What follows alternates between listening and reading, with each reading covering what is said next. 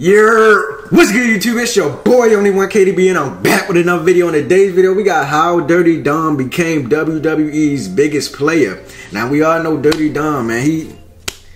He had Rhea Ripley. Now he got Liv Morgan, man. Liv Morgan been trying to reel him in for a while now, but on SummerSlam, she finally got him, man. But we about to get to the video. If y'all new to the channel, make sure you like, share, and subscribe. Smash that notification so you can get notified when I drop another banger. And smash that like button because it helps me get into the algorithm. And yeah, we about to get it started, man. Hopefully y'all boys enjoying y'all day. Take y'all notepads out. Y'all know the rules. I don't want y'all coming in here horse playing because we about to get this class started. Just 4 years ago, Dominic Mysterio was fresh on the scene of WWE. He was a clean-cut, good guy trying to follow his father's legacy. His father, the most legendary luchador of all time, the most popular masked wrestler in the last 20 years with WWE, Rey Mysterio. But considering how great his father's legacy was, there was always going to be additional pressure on him. Oh, the challenge of being the son of a great wrestler when you want to be your own star. This isn't something new. I wonder who's taller out of Rey Mysterio and Dominic.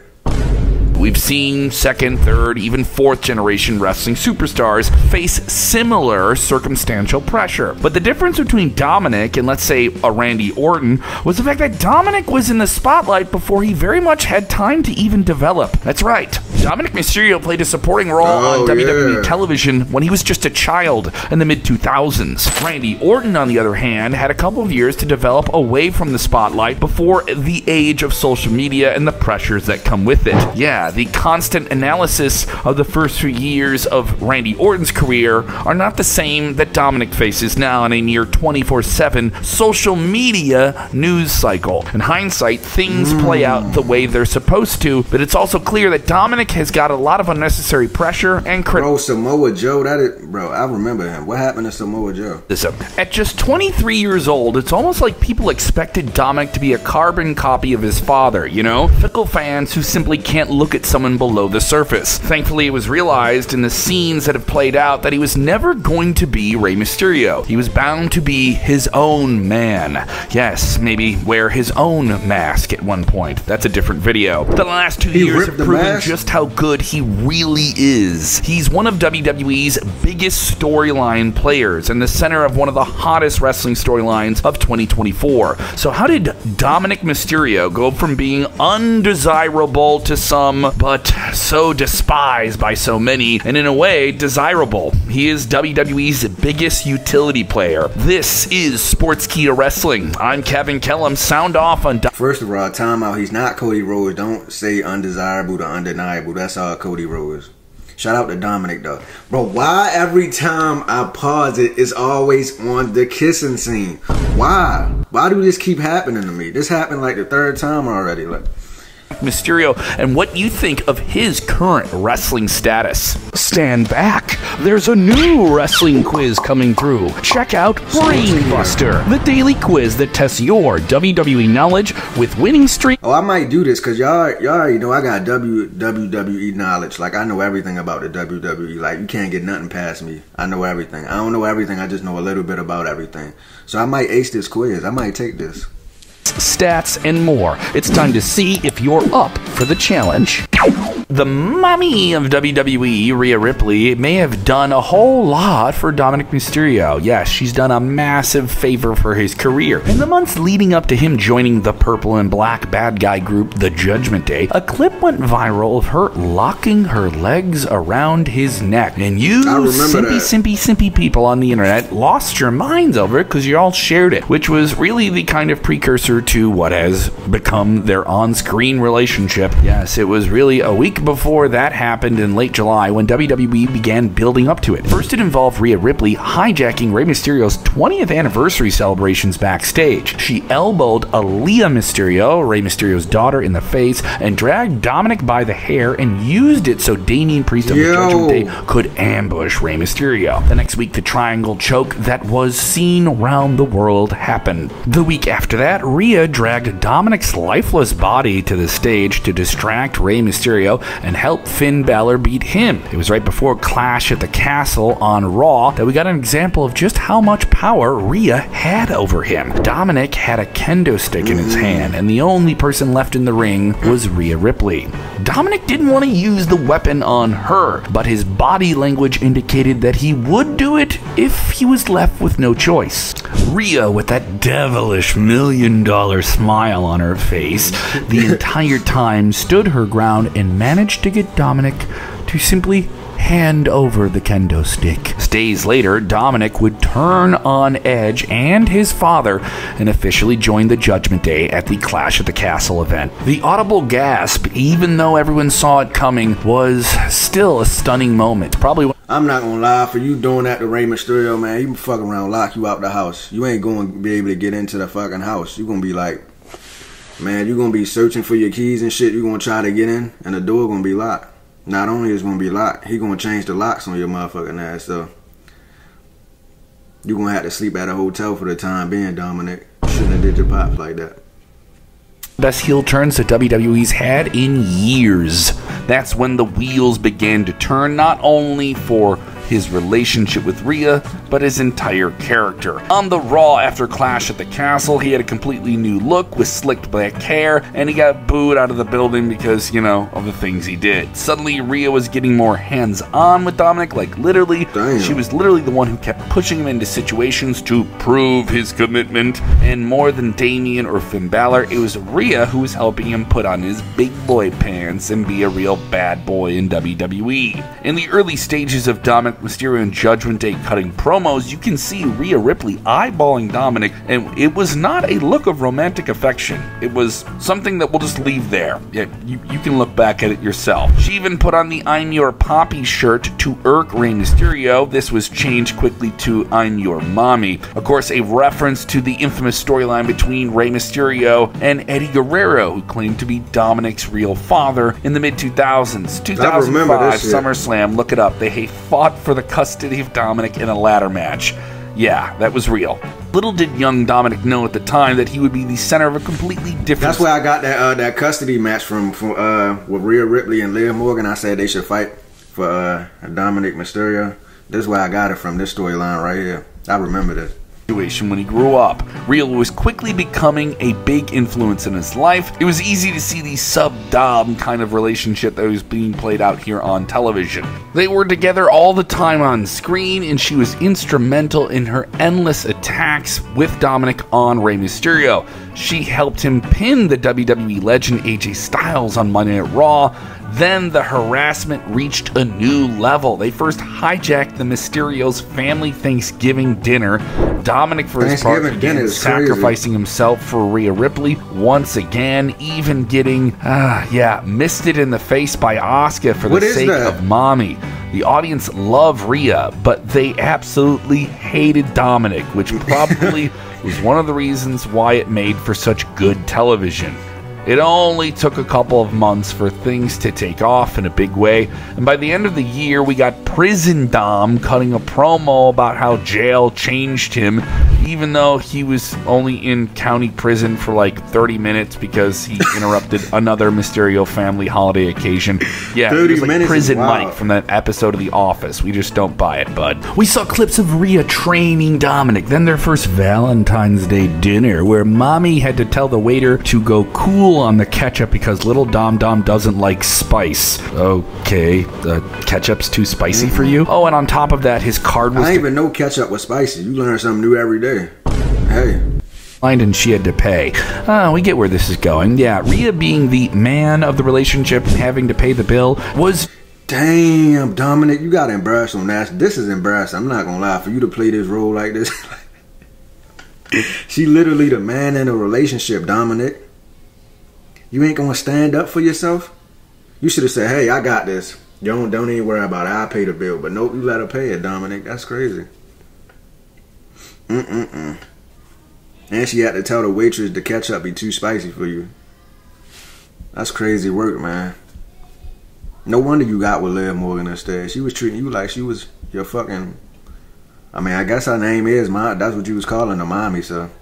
That's what she was at. Another layer of adding depth to her character that no other female player in WWE got to have at that moment.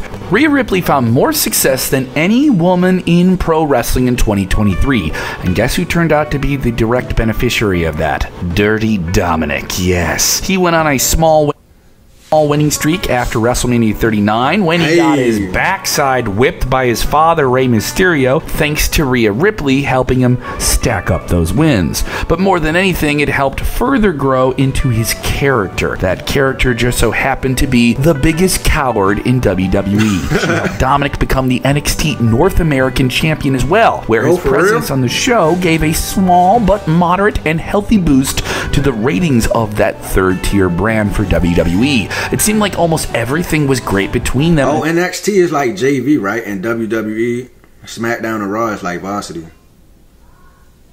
That's crazy, man. I didn't even know Dominic was on NXT. Post-WrestleMania season this year, when out of nowhere, but not really out of nowhere, one Liv Morgan would come around and ruin it all. Liv and Rhea had quite some history, with Rhea injuring Liv and putting her on the shelf, and Liv claiming revenge on Rhea at some point. And revenge... I want to ask y'all something. When Liv Morgan got her fucking shoulder dislocated and she had to have surgery and shit, was that in the script? Like, did she have to get her shoulder fucking dislocated in order for the script to be successful? Because if that wasn't in the script, I would have been pissed off like a motherfucker. I'm not gonna lie. That shit looked like it hurt it, bruh. And what's our shoulder even really dislocated? If that shit was real and it was a part of the script, I'm not gonna lie, man. That's a little painful. That shit hurt.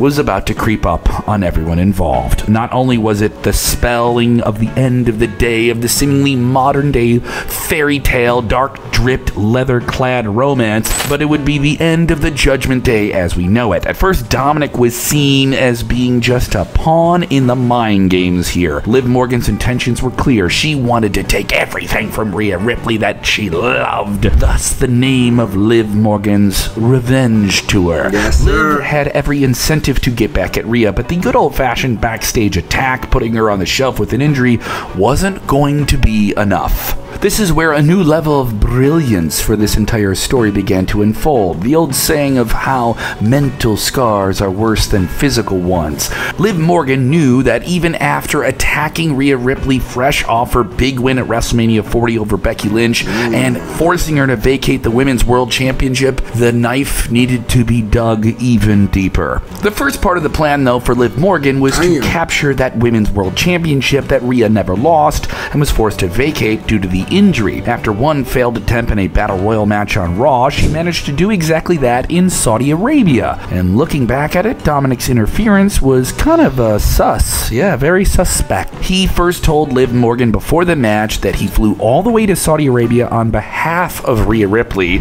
and his goal was to make sure Liv Morgan wouldn't be the Women's World Champion in that match with Becky Lynch. But that plan back, Liv used the opportunity to take advantage of the chair and become a champion again, taking the title off of Becky Lynch in a very controversial fashion.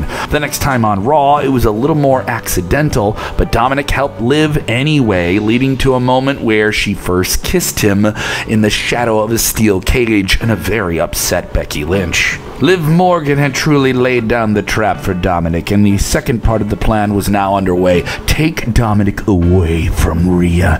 Despite months of persistence from Damian Priest to make his feelings clear to Liv Morgan, Dom never did it until he was forced to. The consequences of his actions were quickly catching up with him once Rhea Ripley returned on Monday Night Raw. Yeah, breaking up a very weird embrace between Liv Morgan and Dominic, but it didn't help him very long to get back into her good graces of mommy when she was told something that basically defined their relationship. She said, "I'm not yours, you're mine." It all came to a head. SummerSlam 2024, not too long ago in Cleveland, Ohio. Rhea Ripley strutting to the ring, purple and black. Her first big match after a serious shoulder injury, of course inflicted on her by Liv Morgan. Liv Morgan dancing around the ring. Oh, trying to avoid it. Rhea Ripley technically shoving her shoulder back into the socket. Oh, all of it playing out and teasing of a questionable interaction from Dominic at ringside. Only for him to once again sneak that chair into the ring, but this time, Liv Morgan would use it once again to take out Rhea and retain the title. But in the post-match scene, it was so much more of the revenge being for Liv. That's right.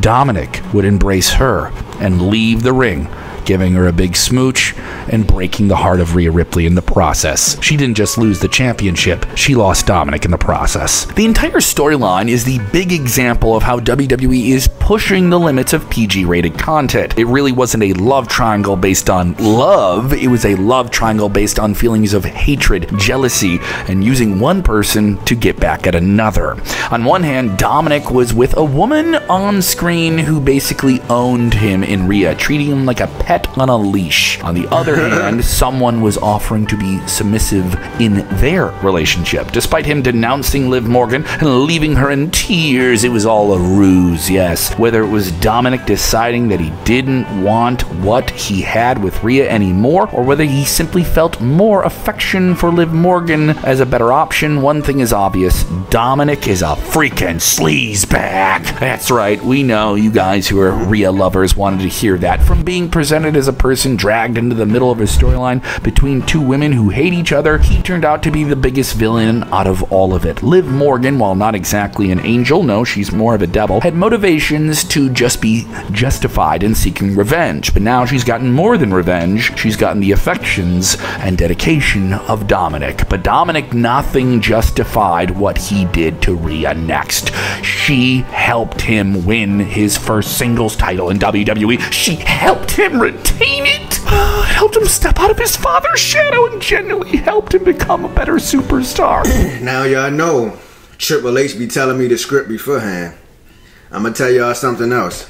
What's about to happen soon. I'm not gonna say it's gonna happen this Monday night on Raw. That's coming up.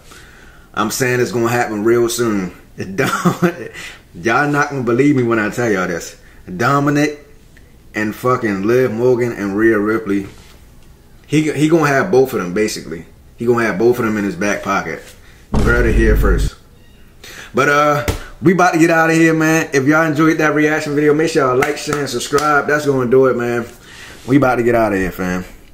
This was how Dirty Dom became WWE's biggest player. Low-key, he is a player if you think about it. No, that first relationship wasn't no player shit. So never mind, he ain't no player.